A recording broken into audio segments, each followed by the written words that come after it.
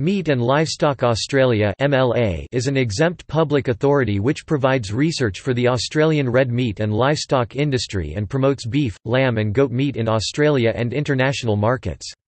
Its marketing activities include appearances by Lambassador Sam Kekovich.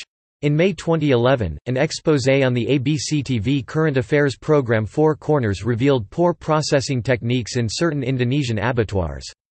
Facilities included in the program had received training and equipment from Australia's live export industry, including MLA, and government through a co-funded animal welfare program. From mid-2011, the Australian government has required the adoption of a new regulatory framework for Indonesian supply chains, including independent auditing, to provide greater oversight and accountability of in-market operations.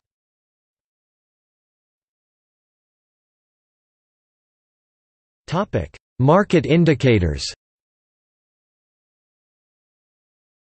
The Eastern Young Cattle Indicator (EYCI), an indicator of general cattle markets in Australia, is produced daily by MLA's National Livestock Reporting Service (NLRS).